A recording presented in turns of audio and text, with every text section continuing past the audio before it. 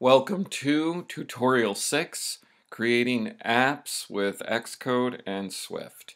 We are going to create an app that takes us to a new view controller and takes data that was in the first view controller and brings it over to the other side, to the next view controller.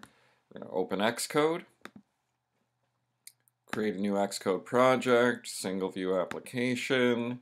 We'll call this Segue app, set to Swift, and we'll just save that in the desktop.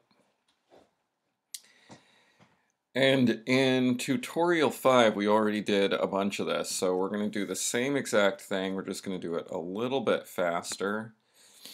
In main.storyboard, we're going to turn off auto layout, and we're going to take our first view controller, and we're going to embed in a navigation controller. Then this is going to handle the back button and the navigation to the next view controller. And now we are going to drag in a new view controller onto here. And we are going to need a button on the first view controller. And we are going to need a label on the second view controller. And because we're going to write a phrase, we need this to be long enough to read. So, and then we're going to click on the button and we're going to control click drag to the second view controller and use push. Okay, we're not going to do this today, but it is possible to name your segue right here with a segue identifier. You could call it whatever you want, and this is useful when you need to be able to tell your view controller which segue you're using. So, but today we're not going to do that.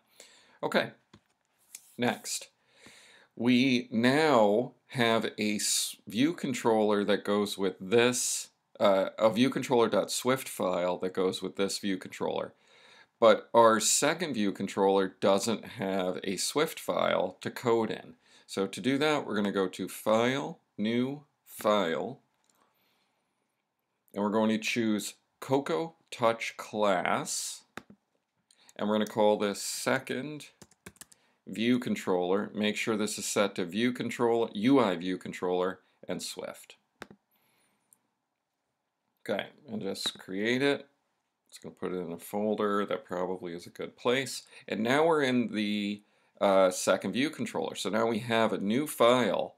The only problem is that this file is not connected to this view controller.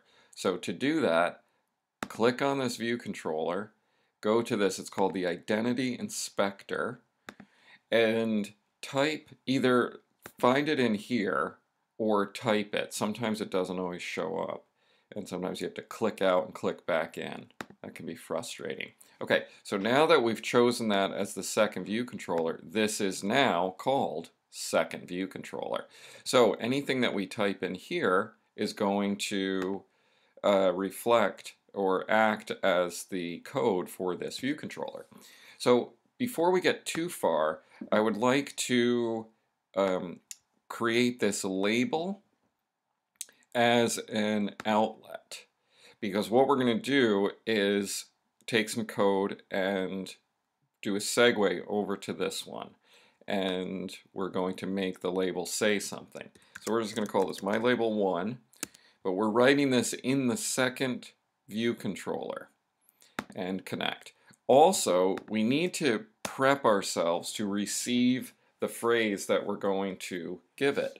So we're going to create a variable, and we're going to call this received phrase, and we're going to say equal, and we're going to let this become an open string, which means that we can pass any phrase that we want into here. And that's it for view controller, second view controller for now. Now we need to go and change the code in viewcontroller.swift. So I'm going to X out of this, not use the assistant editor. just so we have some more room. And we are going to create a new function that is our segue.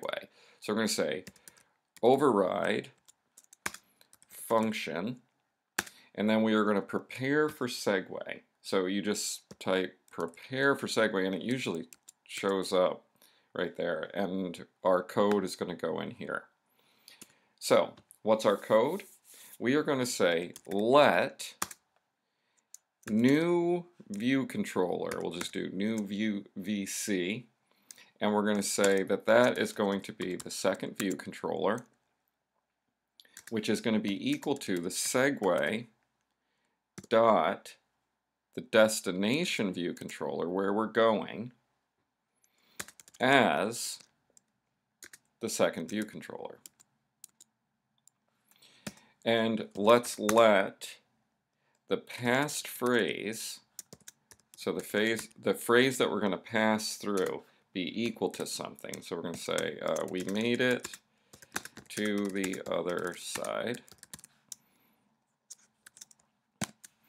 And we're going to say now that the new view controller, new VC, dot received phrase, which is what we already prepped on the other side, received phrase is equal to the past phrase. And that's it. So now back to our second view controller. Here we need to now let this actually do the change. So we're going to say my label 1 dot text is going to be equal to, and what's it going to be equal to? It's going to be equal to the new phrase that we pass on, and that's going to be the received phrase.